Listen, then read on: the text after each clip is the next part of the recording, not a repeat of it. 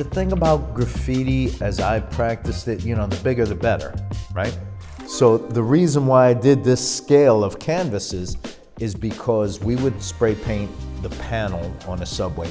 To get any smaller than this, I wouldn't be able to use straight spray paint. So I wanted to keep it authentic. These are all things I could have painted on a train or a wall. The bigger the better. So to see it projected across like 3 buildings, yeah, incredible. So I just do what makes me happy. There's a lot of joy in these things. There's a lot of pleasure in these things. I have a ball painting them. It's the same shit I loved when I was a kid. I'm fortunate to still be doing it now. If somebody else sees it and they feel some of that same passion and joy, great. If they don't get it at all, oh well.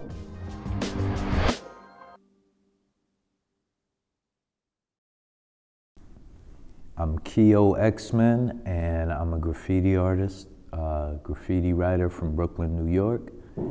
And I've done many things: graphic arts, commercial arts, been involved in music and around the culture, but graffiti has always been a part of it, you know?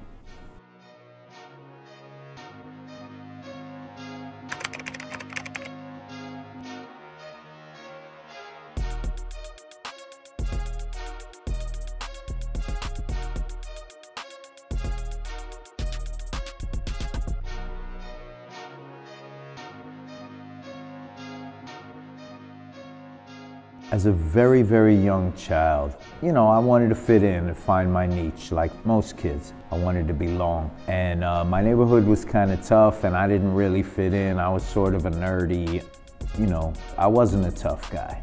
And I wasn't good at sports, and I wasn't athletic, and I couldn't dance, and I wasn't good with the girls, but I could draw. And that wasn't really that cool. But then when I realized that there were graffiti artists, I became aware that these guys were creating, but they were also respected in the streets. They had a mystique about them. They were, you know, to my young mind, they were like superheroes. They had a secret identity. People talked about their work without knowing who they were. It's like you'd wake up the next morning and something would be painted in the neighborhood. You come to school in the morning and the handball court has a new piece on it and all the kids are talking about it. Whoa, you know? And the names that you would hear, it grabbed me, and I knew that that's what I wanted to be. Even before I was able to actually do it, in my mind, I was that already, you know what I mean?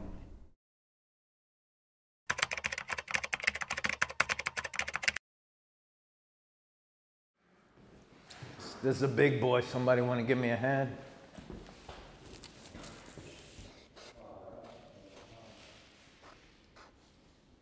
And I'm supposed to remember to do this on every signature, but I don't. That actually is legally binding. I have my name, my signature copywritten, so anytime I just draw that, it's applicable for whatever small amount of protection that'll give you. When you write graffiti, your name is your artwork. Yeah, your signature is your artwork. That's true. So to put another signature on the back, it's redundant, but if it makes it official for the art buyers and the provenance or whatever, you know, so they know it's legitimate, whatever, that's a small thing to add. Yeah, this one could use a signature.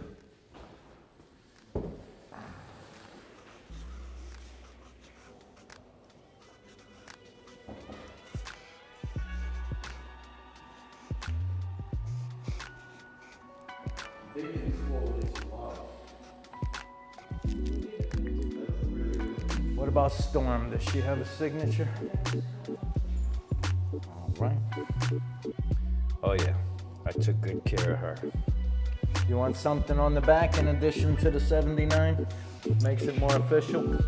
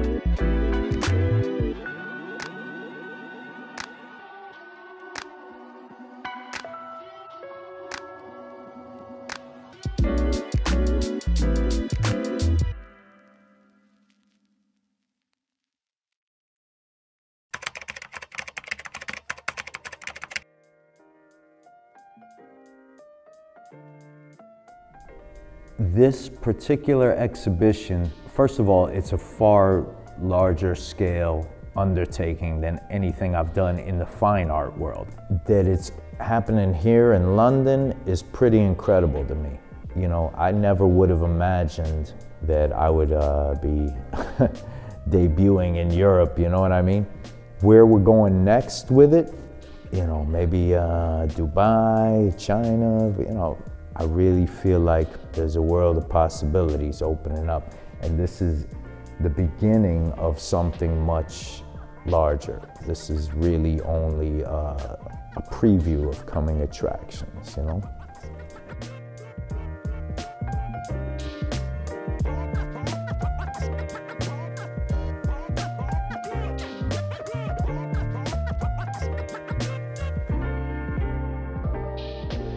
So we'll be here through December 20th at the Love Watts Art Space in lovely Mayfair, London.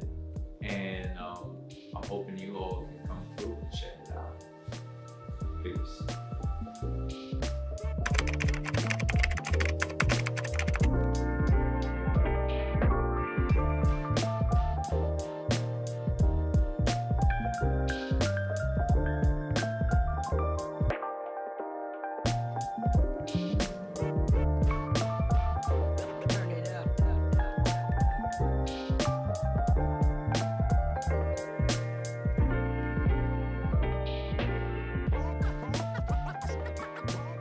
The cool thing is I have no idea what to expect. I've done little shows in Manhattan before. I've done, you know, been part of a small group show or whatever, but I've never had the machine behind this, you know, with Love Watts and all these folks promoting it. I don't know who's gonna walk through that door. I don't know what the vibe will be like, and I'm excited, you know, like a kid on Christmas Eve, like, you know. It's cool that I can still feel that way about things. You know, I'm not jaded. I'm like, this is exciting stuff for me. So, you know.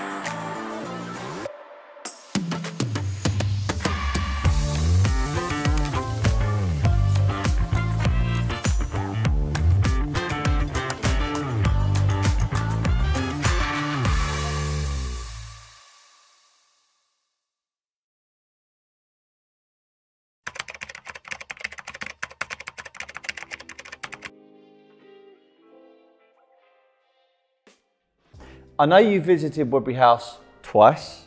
Yeah. First time in our former location, Soho, and the second time being here. What was your first initial impressions about Woodbury House and coming to our new establishment? Well, you guys have always taken great care of me, and I appreciate you. But this new facility, Sackville Street, is amazing because all the light, the skylights, and you know, it really is more conducive to showing large artworks. And this is, you know, Mayfair is like the prime strip for galleries. So I couldn't ask for any better. So rewinding the clock slightly, I think it was almost 18 months ago, 2 years ago, we was on a quest to do some content mostly about the artists that we promoted initially, a guy called Richard Hambleton. But then it kind of dovetailed into more a wider piece about street art and the origins of it, which is, you know, the 70s and 80s in New York, graffiti, subway bombing, that turned into street art, and now it's a big movement within auction houses, big galleries worldwide, and also museums. And our friend, Nemo Labrizzi, who features good man, on the Shadow Man documentary, he said, if you're over, you've got to be connected to KEO, because this man was in amongst all the greats.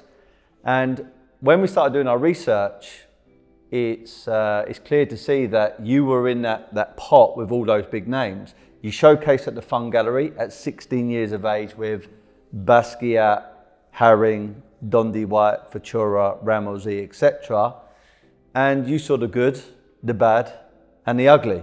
What was New York like back then in the 70s and 80s?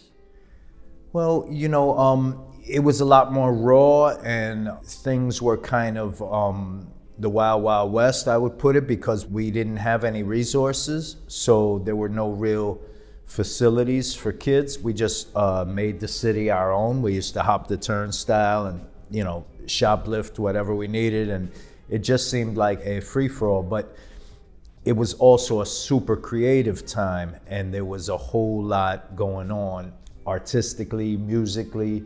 I guess things go in cycles, but that was a creative period that people still look to for influence. And I had no idea when I was in the middle of it that 30, 40 years later, we'd still be talking about this stuff. We were just having fun. So I didn't think I was any kind of maverick or pioneer, you know what I mean? I was just doing what my friends did and having a ball. So that I got to be around certain folks who are now legendary artists or game changers. I didn't appreciate it at the time. I didn't even realize who was who or what they would become. Like, I was in a group show with 300 artists at the Fun Gallery called Graffiti Thanks a Lot. And some of those guys, their names have been forgotten over time. Other ones get 20 million for a canvas on auction. So you never know. How did the whole Fun Gallery show, how was you invited to that?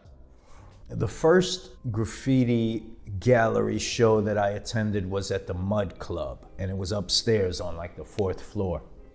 Then the next one I went to was in the South Bronx at Fashion Moda. So there were only 1 or 2 spaces that would show real graffiti at that time. It wasn't like it is now, you know, museums in Wynwood, and it was still sort of underground. So wherever it was, we would travel to it. You'd hear word of mouth, yo, Crash has a show here, Days has a show there, and we would head up to the Bronx to check that out. So once the Fun Gallery started, and they had 2 locations in the East Village, I started going to the first one, then they moved to, I think it was 11th Street. I was just hanging around there. So I came as a viewer, but the nature of graffiti back then is, you know, you'd bring your black book and people would sign it and you'd get to talking about graffiti. And so I began to hang out there a lot and meet some of my heroes and exchange work with them. So once I got to meet Patty Astor, who ran the gallery, you know, she extended me an invite for a group show. And that's just how it went, you know. You were in the right place at the right time. And again, it was a very small circle back then. And at the names I mentioned earlier, Basquiat, Keith Haring, Futura, Dondi White, Ramosi, the only one by your good self that is still alive out of those names is Futura. And if you look at a lot of their works, they're commanding very, very big numbers in auction. I mean, my research tells me that Ramosi at the kind of the bottom of that list, as far as auction records, is commanding $240,000, $250,000. And Futura, who's still alive today, who's doing some incredible work and done some incredible collaborations, is commanding in auction 400, 500 and beyond. And it doesn't seem like it's slowing down either. It seems like the trend is growing stronger. How does that make you feel as an artist, that seeing your peers command that sort of money? And how would you feel if your works in the future start commanding that sort of work in auctions? I congratulate and I'm rooting for everyone from our generation because, as you said, there aren't too many left living. And the nature of graffiti and street life, being a kid in New York at that time, it wasn't really conducive to long, successful lives. We burnt out quickly. A lot of guys, drugs, incarceration, violence. So those that are still here, you know, Todd James was in one of those Fun Gallery shows with me. And he was even younger than I am, a little kid. I'm talking about 12, 13 years old, right? And he's doing really well now. I wish everyone from my generation were successful. And I feel that graffiti art in particular should command those kind of prices and should get more serious respect, because you know, people try to lump it in with hip hop and make it a sort of a fad thing, right? They use it to sell breakfast cereal or whatever. And I think a lot of people believed it was a phase, a flash in the pan. You know, New York City graffiti movement started the end of the 60s, and we're still here and we're still talking about it. And as you mentioned, the prices, the value on auction keeps going up. It doesn't show any sign of being a fad or a phase, you know? And I don't think there's any other art form, genre, or style that's as influential in the world today. Because think about it. You got 12-year-old kids all over the planet now, in Australia, in South Africa, in Asia, that are practicing this form. What started in New York City, Philadelphia, LA, and spread, you know, it's now in every nook and cranny of the world. You know, how many kids are practicing cubism right now? So to try to downplay this and call it street art, which to me, I don't like that term, because anytime you attach street to something, it's generally used to mean, if I tell you it's street food, you don't expect to pay Michelin 4-star prices, right? If I tell you this is street dance, it's as though I'm looking down my nose at it because it didn't come from the Royal Ballet, right? If I tell you it's a street musician, you don't expect to pay Albert Hall concert prices for him, correct? Mm-hmm. You expect to throw a coin in his box, if anything, or get it for free. So if somebody tells me I'm a street artist, no, the street is out there. I'm indoors right now, you know what I mean? It's used to downplay and to diminish. With graffiti, this form, man, there's a lot that goes into mastery of it. I'm still practicing. I'm still learning. There's mathematics, there's geometry, there's real science to this. And I don't allow anyone to diminish it in front of me. If you tell me, well, this guy fetched 20 million on auction, I'm like, as he should. Why not? Ramel Z, what'd you say, is getting? Nearly $250,000. $250,000. He should be getting $500,000. He should be getting $1 million. You know what I mean? Why not? Why is it not as serious as, you know, the Dutch masters or the great oil painters of the past? This is a movement that started organically. It wasn't taught in schools. There were no books. Kids in the inner city came up with this and developed it and flourished, you know what I mean? And it was passed down from master to apprentice to, you know, till that apprentice begins to take on students. It's like an old world craft, and it's every bit as serious.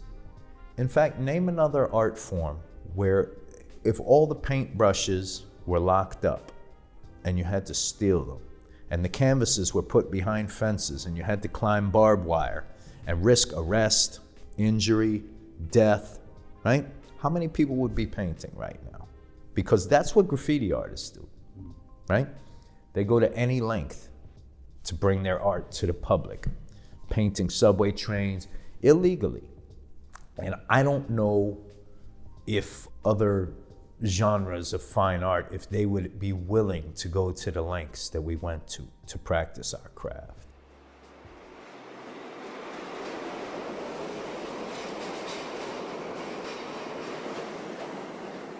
We've mentioned some big names, and there's a name that I'm a fan of who's given you a lot of kudos and a lot of respect, and he's basically praised you. And I know you're a very humble man, and you're not the type of guy that wants to be labelled as pioneer and all this kind of stuff, but to get the recognition from KEO, who is in a documentary that is in the making coming out. Yeah, I think the thing that impresses me most about KEO is just longevity, and he's so true to the craft. The work that he makes is authentic, it's him, but to see it over decades and to see his consistency and his dedication to it. You know, in many senses, a lot of graft. You do it for yourself, you do it for your community, and I put KEO amongst that. For the audience's purpose, you know, KEO, he commands $14 million in auctions, so this is a serious guy. How's your relationship? How was that formed with KEO? Well, he comes from the same lineage that I come from. So I told you there's masters teaching apprentices, okay? So he's in my school, and I just happen to be a little older. So he's always kind of looked up to me stylistically. It's like if you train Brazilian Jiu-Jitsu, there's Gracies, and then there's, you know what I mean? It's passed down from one guy to the next. I was fortunate to influence some guys and be able to pass on some of my style to certain guys. And one of the guys who I taught firsthand, my apprentice, who became a master himself, he taught KEO a lot of things. So in the lineage, I'm like his grandfather, you know what I mean? And he's always given props. He's a very humble guy. So I try to do the same. I don't claim the title of pioneer or legend or innovator because there were 3 generations before me who I learned from. So if I'm a pioneer, what would that make them? I'm just practicing a craft that was passed down, and I'm very fortunate that guys took the time to teach me. If I said that I invented this, I would be doing them a disservice. One title that has been given, more so by the people researching you and your market and your history, is they've called you the glue for culture. There's not many who are great at graffiti, now showcasing your first UK debut show in London, former rapper, Scotch, which we're going to come on to. Yeah, I was an MC. And then also a designer. And one of my favorite pieces, which we'll get onto when we're doing a short walk and talk, is the piece over here called Doom, which has a mask, which was designed by your good self for your good friend, who sadly passed. Yeah, rest in peace. MF Doom. Would that description kind of resonate with you, the kind of glue between different cultures and different crafts? Again, when I was a kid, we were just having fun and doing what our friends did. So I didn't look at myself as any kind of maverick, but we danced. We used to battle in electric boogie. We used to battle in MCing. We used to battle in graffiti. I was into skateboarding. You know, whatever it was that was going on, I tried it. You know, some things I was better at than others. Now, does that make me some sort of a pioneer? I was just in the right place at the right time. And I consider myself really fortunate to have experienced those things when they were, you know, in the formative years. A lot of youth culture in New York that has since influenced the world. So I got into design, as you mentioned, because a lot of my friends who were MCs, DJs, making music, putting on dance battles or whatever, they would need, first it started with t-shirts and sweatshirts, or they wanted a logo for a flyer. Hey, we're doing a party next week, will you do the flyer? So once some of these guys began to get recording contracts, they would reach out to me to do the record cover or their logo or whatever. It was just a natural progression. And I got to design some really iconic album covers and logos. And apparel stuff with, you know, streetwear, they call it. There's that street again, right? Sportswear, you know.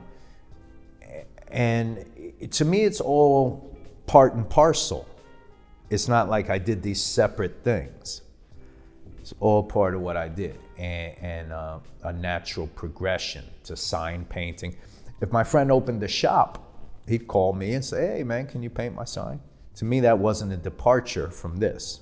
It's just an extension of what we did. So that's why I say this is like a craft. We never differentiated. Whatever substrate we would paint on didn't make a difference. A truck, a bus, a wall, a train, the front of your store, your sign, your shirt. It's just doing what I do. Again, I think that some fine artists, if you say, well, I'm an oil painter on canvas, they would feel that doing a commercial job might be beneath them or not in line with what they're doing. You know, guys like Andy Warhol, guys like Keith Haring, they cross that line all the time. They created merchandise, t-shirts, you know, as well as formal paintings. They didn't have any problem. And that's why you mentioned KEO. He's super successful because he can design a shoe, a toy, a clothing line with Uniqlo or somebody, and no one says, oh, he sold out or he changed up, because that's what you expect from KEO. It's not a deviation or an aberration. And I think that's what this particular style of graffiti and that era that you're talking about of the East Village artists in the 80s, late 70s going into the 80s, really began in the 60s. It blurred all those lines, whether you're a designer, graphic artist, a commercial artist, or a fine artist. It's all the same. Yeah. You're an artist or you're not. It's good or it ain't, right? To see the gallery not only look the way it is with your wonderful works full of bold, bright colours, and we'll get onto that as we do a very brief walk around. We also had the pleasure of seeing your works up on the front of the building as a light show, which I've got to be honest, you know, we've been in this gallery now for a year. I was blown away. People outside were blown away. I mean, people were putting it on Instagram or all their social media. It was crazy, and there was a big line of people waiting outside, waiting to get in. The slightly different element to this show is that we had a partner, which is Love Watts, founded by a guy called Jordan Watts, and he was recently on BBC Sounds podcast stroke interview, talking about you, talking about Love Watts, talking about Woodbury House, talking about the show, which was very, very good. And the amount of people coming here, you know, because they're posting, you know, they've got 2 million followers on Instagram alone. I mean, there's been hundreds of thousands of views on those videos. There's been thousands of likes on your post, our post, and his post. I mean, I think it's a testament when you've got good companies, good people together, great things happen off the back end of it. Would you support that? Yeah, 100%. And it ties in with what I was saying about whether it's on a shirt or a sneaker or a canvas. If it's good, it's going to work. So whether it's digital on the internet, it's projected on the side of a building, or it's spray painted on the side of a train, either it works or it doesn't, you know what I mean? And if I say, well, I can't practice my art without the right materials and the right canvas and the right studio, then I'm not very good, am I? Because I grew up in a time when we didn't have access to any of that. We didn't have an internet, we didn't have, you know, so we would steal art supplies. We would, you know, shoplift spray paint and markers, and those were not traditional painting materials. No one had ever used it. Spray paint was for industrial, for auto body or your barbecue grill. So we were the first to apply it to fine art. Now that's a commonplace thing. You know, they sell specialized spray paints for artists, and it's in the art supply store. You used to have to go to a hardware store or an auto body store to get these things. If it's good, I should be able to do it in the bush with some berries and rocks, or on the latest Macintosh computer and projection. You know, it really doesn't matter the media. And that's why I say it was my generation that helped to kind of blur those lines. Yeah.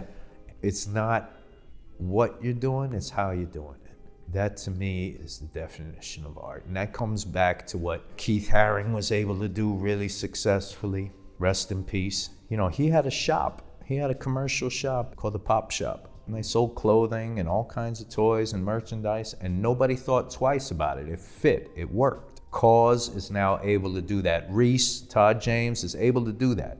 He can design a Nike shoe, put out an action figure or a toy, and have a gallery showing of works on canvas, and nobody bats an eye, you know?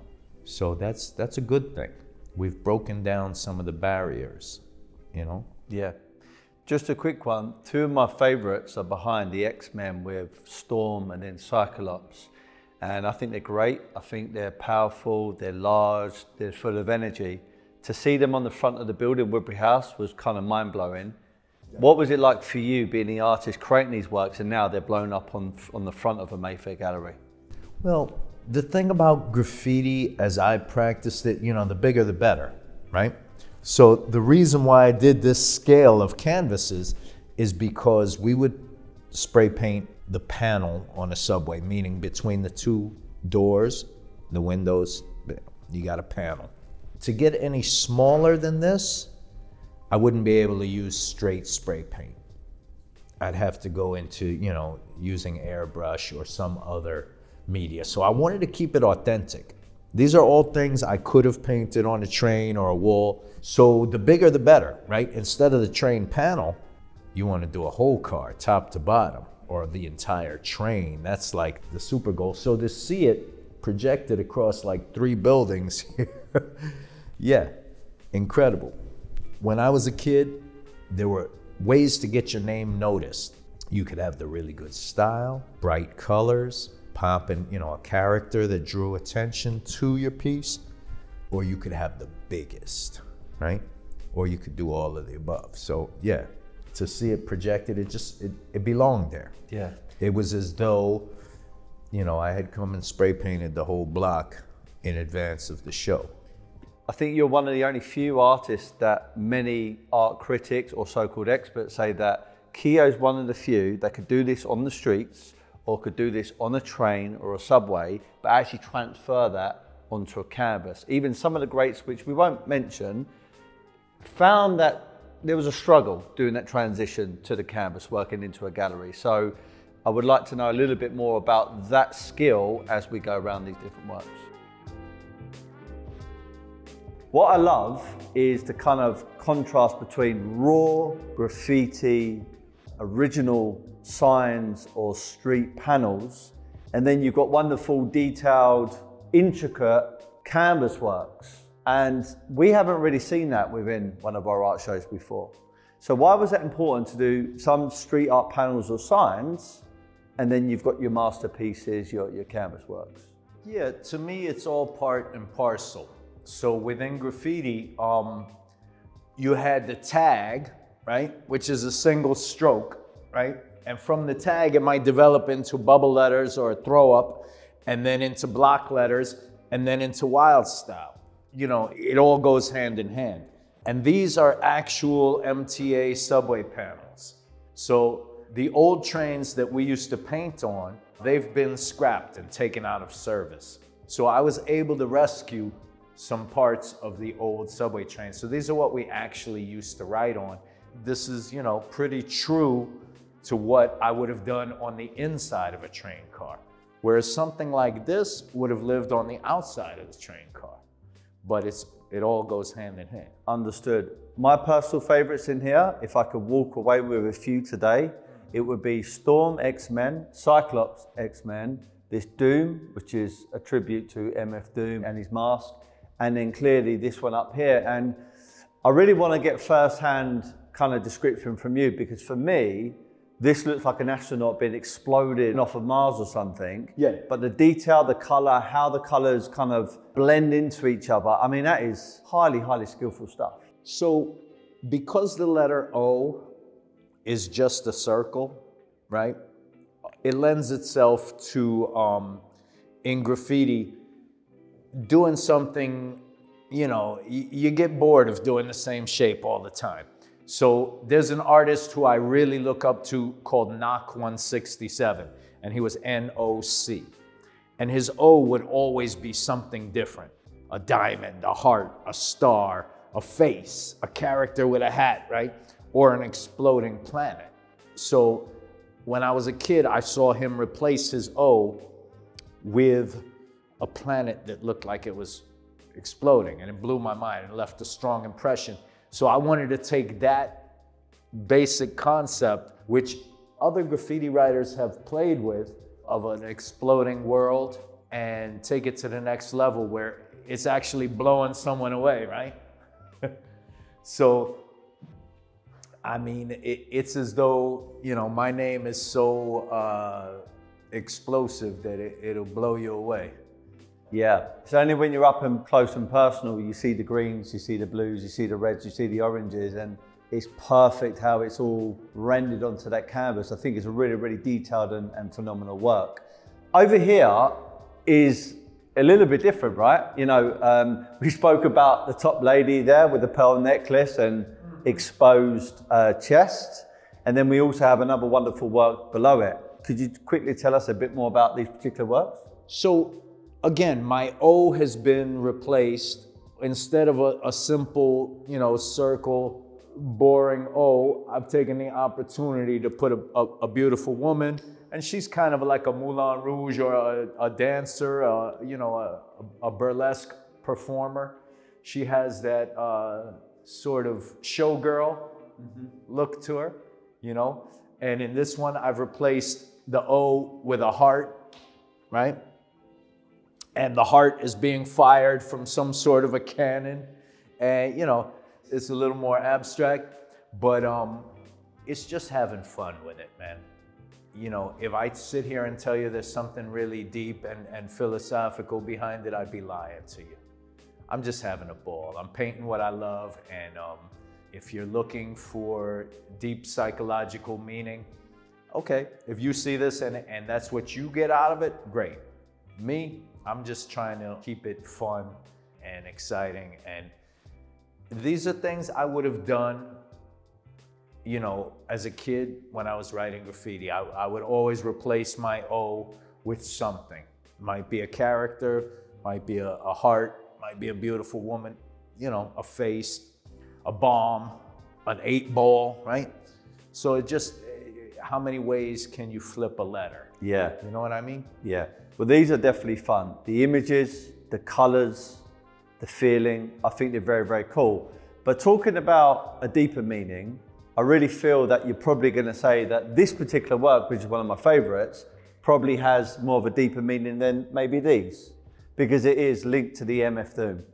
So there was a box set of Doom's music that we worked on where I did an illustration. This same image, smaller, was on the back of a box set of music, the packaging. I liked the image so much that once I had the opportunity to paint larger, I said, I'm gonna reproduce it. And it's a lyric, yo, yo, you can't stand right here, right? In this right hand is your man's worst nightmare. Loud enough to burst his right eardrum at close range. The game is not only dangerous, but it's most strange, right? So that's just Doom lyrics. And this was actually, this was an illustration that I used in his packaging design. And it's the mask, which he wore. It weighed about 7 pounds of steel. It was a serious piece of armor. Again, kind of like the planet that you like so much, it's sort of exploding, you know? I try to get a sense of, even though you're working flat, and spray paint is a very flat medium, I try to get some depth, as though things are popping out at you or whatever. Create some dynamic movement, you know? We talked about boxing earlier, so in my gym they call me Abuelito Explosivo, which means the explosive grandfather. I don't know if that's a good thing. I see here as well, KEO, I like this work because it's fun. Yeah. I've got 2 young boys. It always kind of reminds me of something they would like because it's fun and it's, animation, etc. So this is inspired by Vaughn Baudet. Okay. He had a little character called Peeper, which when I was a kid, Vaughn Baudet's comic strips would be found in pornography magazines or underground comics like heavy metal that were very hard for us to come by. So they looked like you said, childlike drawings, very cartoony, kid-friendly, but there were some serious themes going on, you know, adult situations. So we used to seek out these magazines. There was one place in Manhattan that carried them, and we would go and we'd try to shoplift them, you know. And if you got one, you'd share it with all your friends and we'd all copy the characters. And it was used in a lot of graffiti. So that's definitely a Vaughn Baudet inspired guy, and his name is Peeper. Yeah, it's incredible. So again, this is a section of a piece, right? So you'd have K, E, and he might serve as the O. Yeah. And that one is on sheet metal. I like it a lot. I like it. And it's one of the few works that actually got a feature on the front of the gallery in the light show, which is really, really cool. And then we've got some of these other works here. Talk to me about all of these works, because these are kind of bold, kind of fun, and then you've also got these original underground panels. Interior of the train, exterior of the train, right? So this kind of a piece, you see how it has a flat bottom to it? That would sit on the base of the train, the windows above, your character, KEO, right? That's how I would treat the exterior of a train car. Then I would move to the interior, and these are panels that held advertisements or subway maps, and somebody, you know, the commuters would sit right here, and that would be behind them. Certain panels you would approach differently because they had different available spaces, right? And these are actual advertisements that rolled in the subway train. And this one, again, this is like exterior spray painting, and this is interior, we would use markers and ink. So this one is really historic to me because, again, these trains have been scrapped, they don't exist anymore. These were the last of the old fleet, and this one actually ran during the COVID-19 lockdown, the pandemic, exactly. So this, you know, I think 10 years from now, we're gonna look back at this as a really strange and historic time in our history.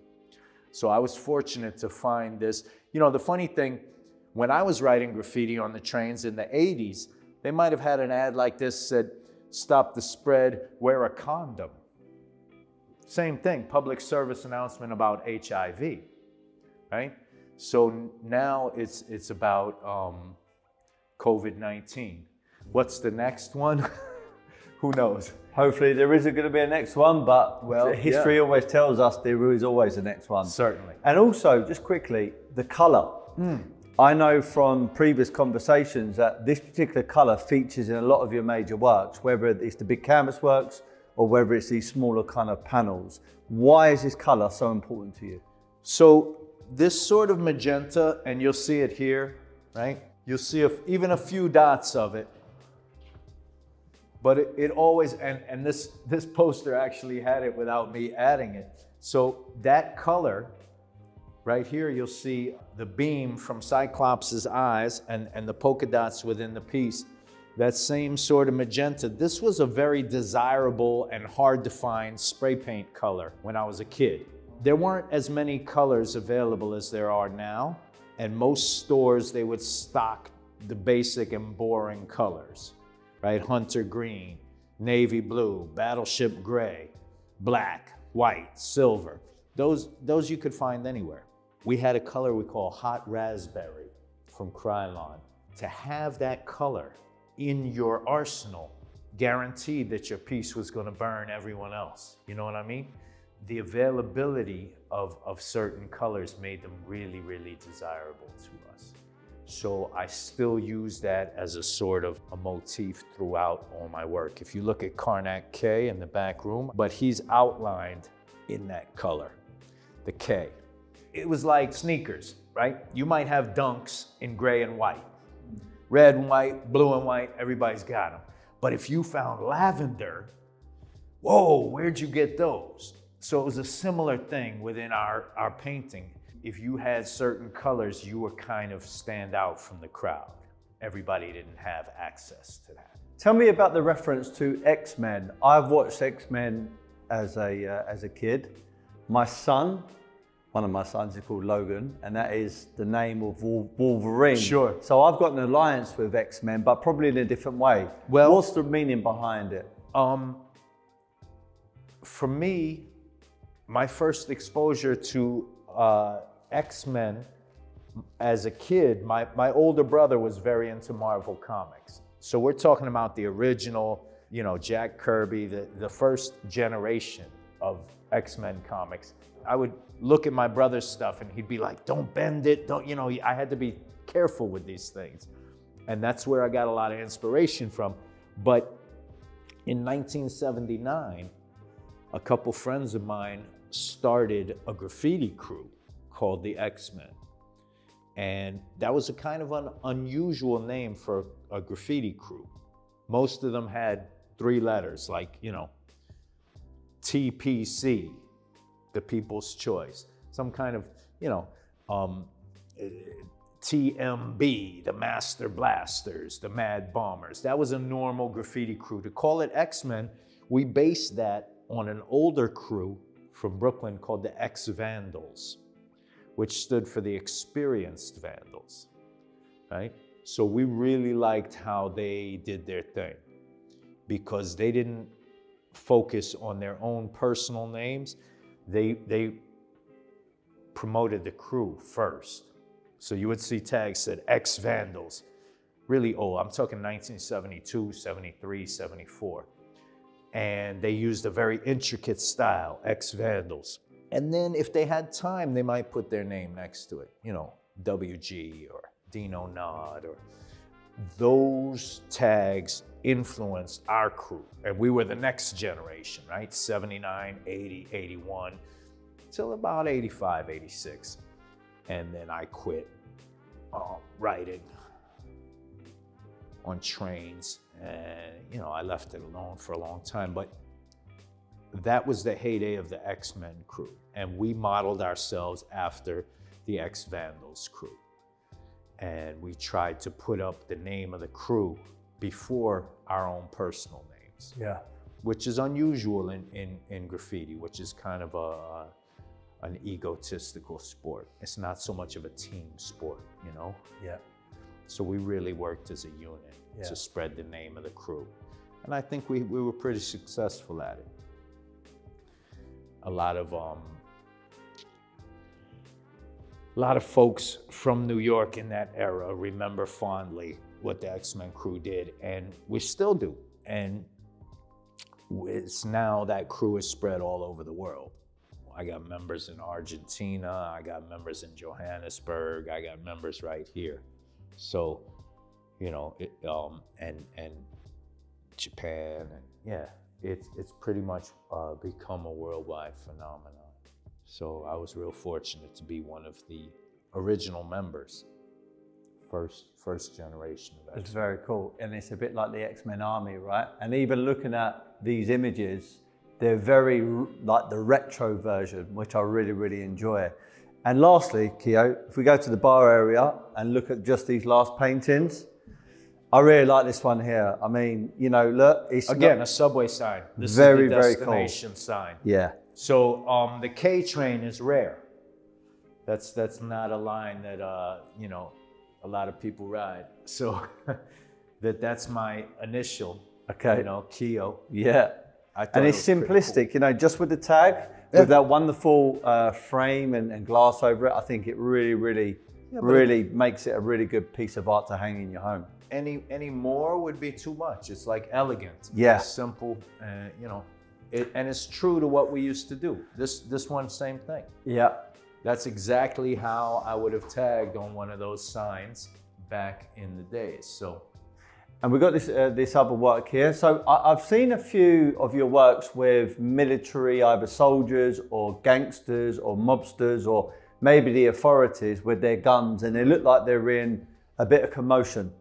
Sure. What's that expressing? Well, this is definitely Jack Kirby influenced and a nod to the great King Kirby. But when we were kids, it seemed like the cops, and this is a plainclothesman and two uniformed cops, they were sort of the opposition or the rivals. So we felt they were always chasing us, you know what I mean? So it's as though these guys have been flustered. They arrived just a minute too late. My piece is already there, and they burst out the window, and I'm already gone. Yeah, so they look a little upset, hoping to catch me in the act. The work over here, which I find a lot more simplistic to some of the others, actually does remind me in my heart of hearts a slight connection to KEO's for some reason. Maybe because of the eye, the stuff that he does like that. I don't know whether you ever subconsciously there was that influence there, or there's another meaning behind this. Well, maybe because he bases some of his characters on animation art, whether it be, The Simpsons or the Smurfs or, So this guy right here is based on a famous character from the Warner Brothers cartoons, which was called Marvin the Martian. And he's just a little guy with his head looks like an 8-ball. But I've put him into a different uniform and world here. He's no longer a Martian. It speaks to me being a little wide-eyed kid looking at this graffiti and feeling like, sometimes you'd be wandering through hostile city. I felt very alone sometimes and frightened as a little kid. And then you come across this brightly colored graffiti, and it kind of, it was comforting almost, Made me feel like some other kids had been here and done something beautiful in this ugly environment, So that guy is sort of me looking at a piece of graffiti when I was a kid, sort of wide-eyed, I really feel like these two pieces are almost connected, in some ways. Well, they both have the desert mesa scene, but you also got a planet here. This is more otherworldly. You've got that pink, that red in there, which is magenta, is the outline on the planet. I tried to sneak a little bit into every piece. Yeah. And lastly, I really like this work. Am I right in saying that this is one of the designs for MF Doom's cover? So I did the original cover for Operation Doomsday. There were several different iterations, and this was to be the latest repressing. It's like variant covers, you know what I mean? Basically a remix of that. So I submitted this for the new vinyl double LP reissue of Operation Doomsday by MF Doom, rest in peace. And, I don't know if this will be the final image they wind up using, or we go another direction, but that's what it was created for. And it's actually one of the oldest pieces in this show, because I did this before I started the large paintings. And it's unique from the rest of them in that it's not 100% spray paint. There's brushwork. This has mixed media. If you look up the original cover for, Operation Doomsday, you'll see that it has a similar style, but it's more flat. So I tried to just pop this one out. Yeah. That one looks a little more, what do you call that? Lo-fi, sort of a analog version.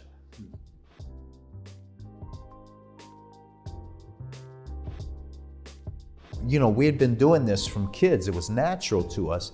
And then somebody said, oh, I want you to do it on a canvas and hang it in my gallery. And all of a sudden it was unnatural. And we thought we had to change it up. We became self-conscious. I suffered this for a lot of years. I thought in order to show a painting in a fine art setting, in a gallery, that somehow my graffiti wasn't enough. I had to change it up to fit what my idea of fine art was. It took me a long time to realize, nah, they were interested in what we were doing. They invited us to galleries. They wanted to show our work. They wanted to sell our work commercially because it was so dynamic and raw and energetic. They didn't want us to change it up to what we believed they wanted to see. So if I'm always chasing what I think the viewer wants to see, or the collector or the art buyer, I'm lost. So I just do what makes me happy, and I hope it comes through. There's a lot of joy in these things. There's a lot of pleasure in these things. I have a ball painting them. It's the same shit I loved when I was a kid. I'm fortunate to still be doing it now. If somebody else sees it and they feel some of that same passion and joy, great. If they don't get it at all, oh well. I'm not gonna change to try to fit what you like, and then I gotta switch it up for what he likes, and you know what I mean? You're lost the minute you try to chase that. Why would I abandon what made me famous in the first place, right? This is what people know me for. This is what they expect from KEO. KEO, it's been an absolute pleasure homing you here in London, Mayfair, and we're hoping a part 2 in the future. Yeah, man, it's an honor and a privilege. I'm super grateful to be here, and I'll be back soon. You know, this is my 3rd time in London, and it won't be my last. So, yeah, look for more big things from Love Watts and Woodbury House, and yeah, coming soon to a city near you. Peace.